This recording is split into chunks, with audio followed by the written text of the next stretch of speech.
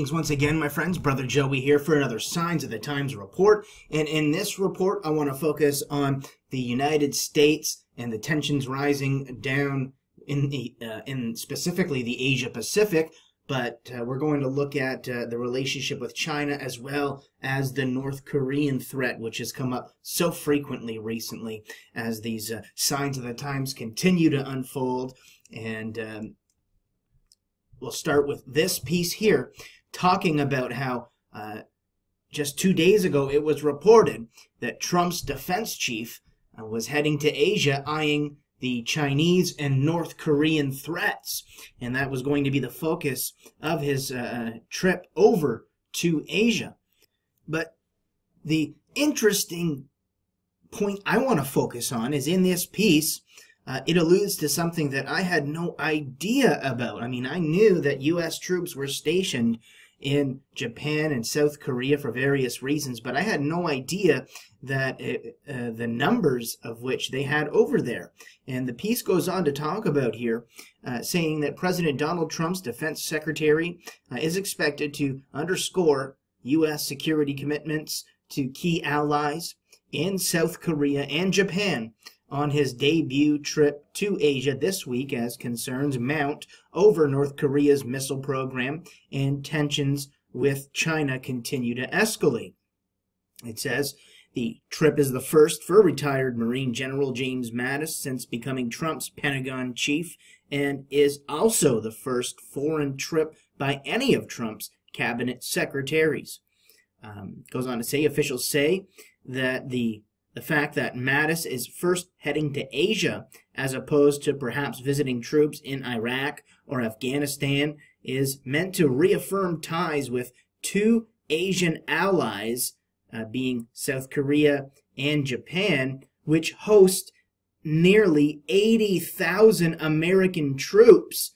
And the importance of the region overall lies in the relationships with those two, as the U.S. continues to try to assert its dominance in the region, of course, in the name of safety and humanitarian efforts. And that seems to be usually the case of their reasoning behind it, when really we know that most times that's far from the case.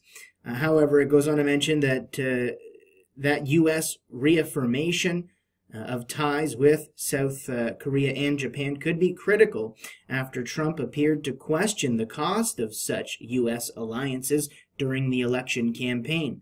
He also jolted the region by pulling Washington out of the Asia-Pacific trade deal that Japan had championed. If you remember, not too long ago, the TPP, Trump withdrew the U.S. out of that, and many are calling for China to replace the United States in this deal. And of course, well, remains to be seen what will happen there. But again, in the midst of all these tensions down there in the Asia Pacific and the South China Sea specifically, now we see, and of course North Korea, now we see that there are 80,000 United States troops stationed in Japan and South Korea. And of course, this is consistent with what was reported just a day ago, as Steve Bannon was quoted as saying, "We're going to war in the South China Sea, no doubt." As it says here in this report, the United States and China will fight a war within the next 10 years over islands in the South China Sea, and there's no doubt about that. At the same time, the U.S. will be in another major war in the Middle East. Those are the views, 9 months ago at least, of one of the most powerful men in Donald Trump's administration, Steve Bannon, the former head of far-right news website Breitbart, who is now chief strategist at the White House.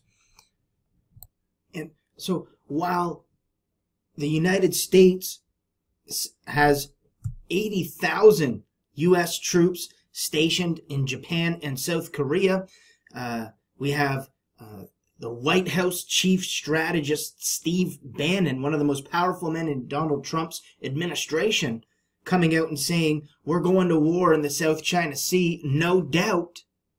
And he also mentions that the U.S. will be involved in the Middle East wars as well, as they continue to intensify. So we have Bannon coming out saying we're going to war in the South China Sea, no doubt. We have 80,000 U.S. troops stationed in Japan and South Korea, not to mention what's going on the other side in Eastern Europe, on the borders of Russia. I mean, I've been talking about this for a long time, and I don't want to sound like a broken record, but just we have to keep following these things, and once you do, you start to see what direction it's headed. And when you study end-time Bible prophecy, you start to see the exact nations mentioned lining up as the foreshadowing of literal biblical prophecies are in the making before our very eyes, and we're going to see some in the very near future come to complete fulfillment. But many we're seeing the foreshadowing of many. Like I often talk about the Isaiah 17 and Jeremiah 49 prophecies on the destruction of Damascus, and of course there are others, and we're going to talk about many of them. But here we see, U.S. Defense Secretary James Mattis. He came out yesterday, and said that the Trump administration is committed to strengthening the relations even further with South Korea in the face of what he called the provocations that country faces from North Korea. So they're identifying the enemies in this particular region as China and North Korea, and that's their means that they use to justify their military buildup in that particular region. Then they use the Russia threat to build up in the Eastern Europe region with the NATO forces. And we see this even in the Middle East.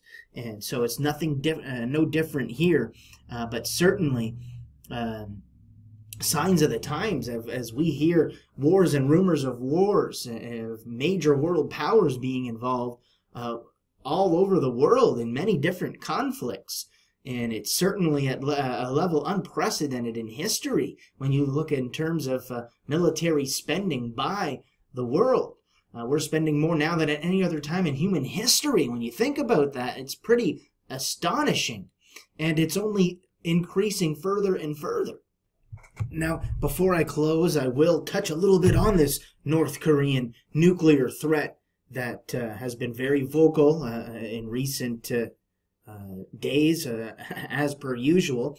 But here's a piece talking about how after South Korea and the U.S. conducted joint military drills in Pyeongchang this week, North Korea threatened retaliation to what it labeled madcap midwinter exercises.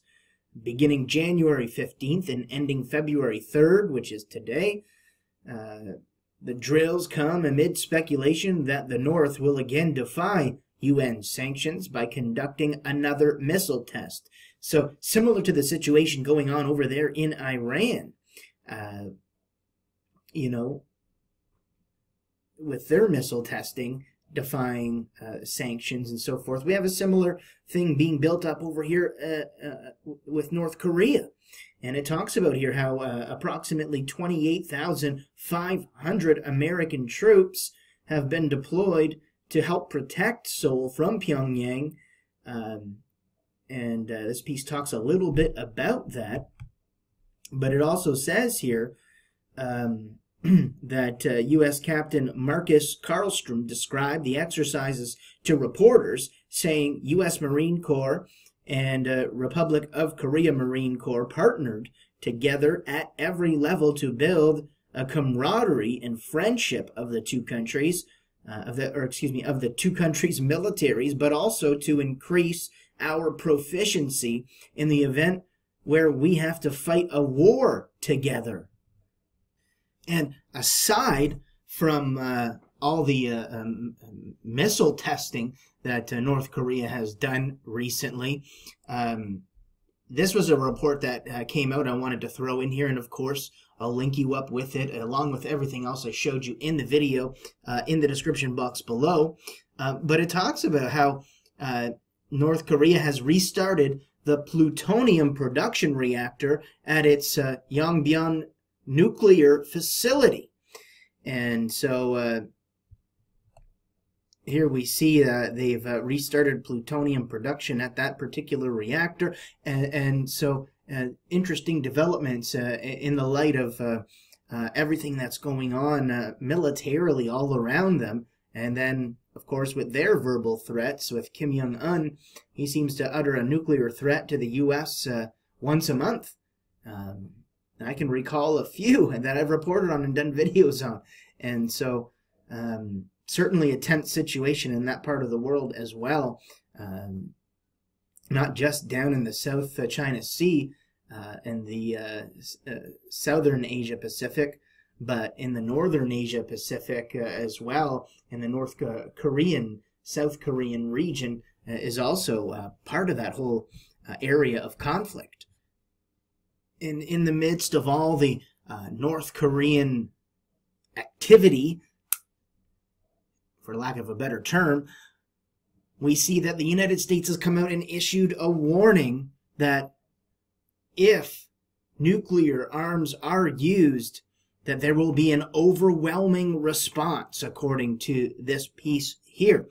It says, U.S. President Donald Trump's defense secretary warned North Korea on Friday, today, of an effective and overwhelming response if Pyongyang chose to use nuclear weapons, as he reassured Seoul of steadfast U.S. support at the end of a 2-day visit.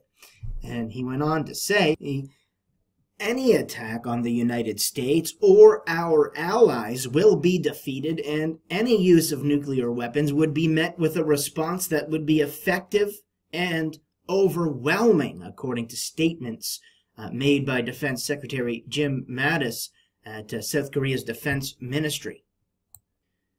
So very intense situation over there as well, as I said. And my friends, you know, it's like Jesus said, that there would be distress of nations with perplexity upon the earth, that there would be wars and rumors of wars, nation rising against nation and kingdom against kingdom, there in Matthew 24. And we are certainly starting to see this on unprecedented levels worldwide, my friends. I'm going to close with that, but again, I'll link you guys up with the pieces in the description box below. But if you're not right with the Lord, and I pray you are, but if you're not, I pray that you seek Him today with all your heart. Because if you do that, you will find Him. Because you must repent of your sins and be born again through faith in Jesus Christ by the power of the Holy Spirit to enter the kingdom of heaven. And I pray that you are one of the few who find it. In Jesus' name, God bless you. Which has come up so frequently recently as these signs of the times continue to unfold. And we'll start with this piece here, talking about how just 2 days ago it was reported that Trump's defense chief was heading to Asia, eyeing the Chinese and North Korean threats. And that was going to be the focus of his trip over to Asia. But security commitments to key allies in South Korea and Japan on his debut trip to Asia this week, as concerns mount over North Korea's missile program and tensions with China continue to escalate. It says the trip is the first for retired Marine General James Mattis since becoming Trump's Pentagon chief, and is also the first foreign trip by any of Trump's cabinet secretaries.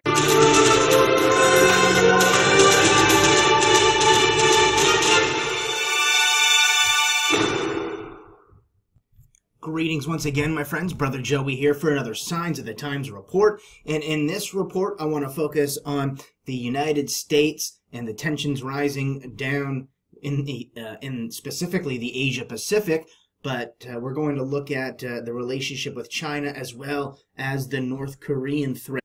The interesting point I want to focus on is in this piece, it alludes to something that I had no idea about. I mean, I knew that U.S. troops were stationed in Japan and South Korea for various reasons, but I had no idea that the numbers of which they had over there.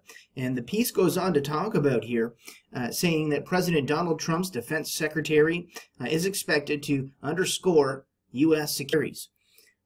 Goes on to say, officials say that the fact that Mattis is first heading to Asia as opposed to perhaps visiting troops in Iraq or Afghanistan is meant to reaffirm ties with two Asian allies, being South Korea and Japan, which host nearly 80,000 American troops, and the importance